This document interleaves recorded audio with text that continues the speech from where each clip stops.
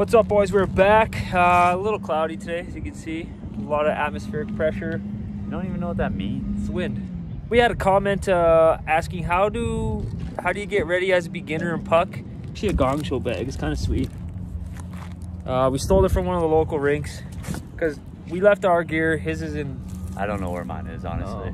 I left mine in Bagwell. Tried taking it home on the plane and it got confiscated. It's in like a museum now or something. I don't know. I don't even know what happened to mine. I think you pawned yours. I might have thrown it off the boat. We don't wear equipment when we play because we're absolute units. Yeah, we don't feel pain, boys, so we don't need the quitty on there. Bunch of you plugs obviously trying to play puck. So we'll show you how to gear up and then what spots to target with the slashies, C-checks, maybe a little nubbin.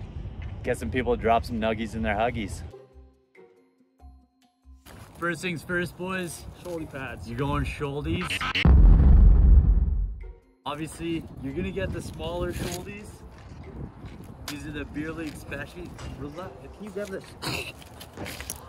It's right there. Thanks. Yeah. You want the smaller shouldies that you can buy, boys, so you have more mobility when you're chucking sledgehammers in a scrap. Plus, you want to be lighter weight for speed. All right, boys. Step 2. Once you have the shouldies on, you're gonna go with the shinnies.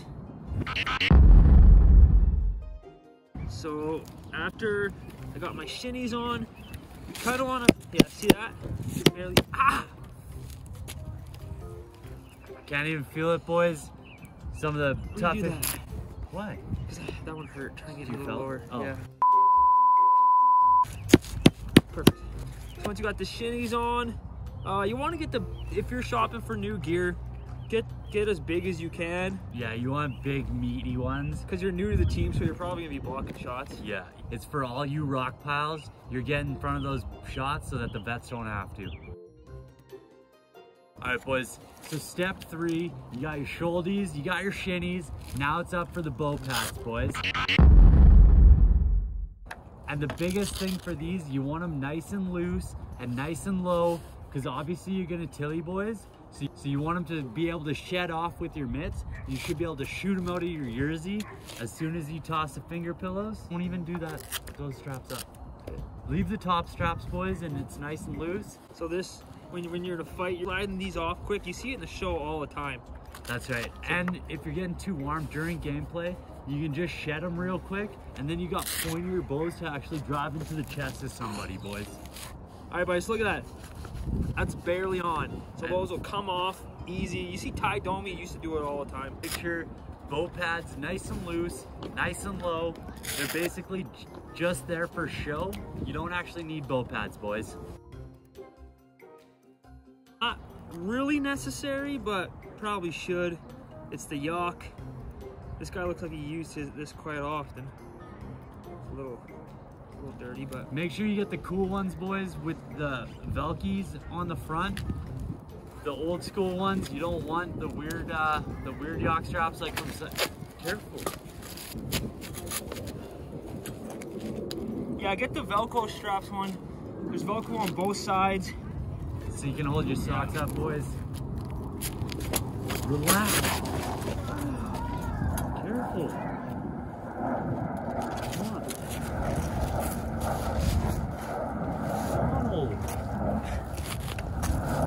Perfect. And they're designed to fit perfectly over shinnies right there. Put pants Usually on. wheels would go next, but yeah. we're not putting the wheels on. We're not going to put the wheels on because these are the custom Bowers. It says Ole. Did you soft tape your own blade? Yeah, I was pranking myself. That's funny. So obviously we're going with the 28 inches. Most of you plugs are probably using 14-inch tops. For the size diff, boys. So yeah, this is a 13-inch mitt to a 28-inch mitt. Obviously, the bigger the mitt, the better it is, boys. The pantaloons. You want to get the big ones so they look really cool when you're skating, boys. When you're burning hoof down the wall, you just fired up the moose and you're hitting the woods with the boys. If you got the baggy pants, they're gonna be flapping in the wind like a bunch of seagulls in a pack of herd of cows. So that's why you want the big ones, boys, and it looks really cool. So now we got the pantaloons on, boys. Another thing you can do to add to coolness, you see the zips in here, boys? If you have them open like that, technically it's a penalty, but you're not gonna get called on it, boys, because it looks really cool. And as long as the scouties see how cool you look and how much they flap in the wind, you're golden, boys. Also, with another really cool part, is you want to have like a hockey lace. I don't have any. Put them around your thingy so that it hangs super low like Ovechkin. Like Ovi. Yeah, it looks really cool. That's actually how I made the show. Only wear socks if your team makes you wear them, because you don't want to fit in with everybody, because obviously you're going to get traded around like a suitcase. So there's no point wearing socks. You're playing for the name bar. Only worry about the name bar and the numby, boys. The jersey. Now, you're probably wondering, why would you put the mitts on before the jersey? And you want to streamline your mitts, so when you put, do you get it? When you put the... Where's the head hole, Jacob? Right? Where is it? Right there. Slide it out. Slide it on the side there so I can get my dome through. Okay. What? The jersey. Why can't you? Because I have one hand stuck. So, nobody is doing this. Ow, my hair! It's fine.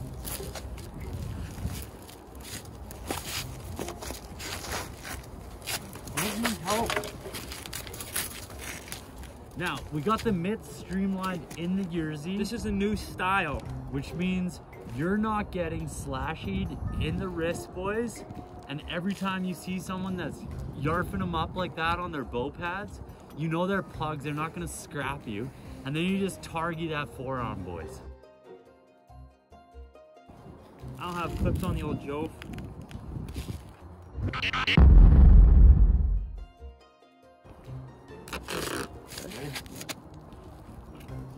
Watch out for my hair. Well, yeah, hold on to the visor. I am. Don't go in front of the eyes, because you're not gonna be able to see, boys. So we got the visor. It's right in my eye.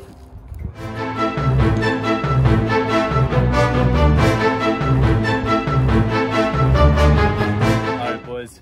So now that you're all geared up, you want to focus on some quintessential parts of the body, boys, where you want to target with the slashes, C-checks, the nubbies, all that stuff. So we're going to show you all the soft spots of the quitty, boys. And so obviously, if you go on the front of the shinny, boys, he's not going to feel it with the big meat grinders on there.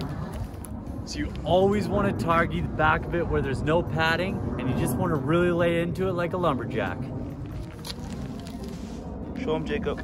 Right in here, you're just getting into it, turn your stick over like that, and get it with the soft spot. There's no padding there, boys. So he's gonna be down for at least 6 to 8 weeks with a broken rudder, boys. Shinners here, boys. Cause I'll be in the corner mucking it out, boys, and battling. Come in. Oh! Really lean into it. He's down for the count, boys. Works every time. There's no padding back there. It's a foolproof play, boys. You're hitting the score sheet for 2 men. This is Soup's Cruci. You're gonna wanna lay a big meat missile on him, and when he's flopping around like a fish, expose every soft spot at once, boys. Just go to town.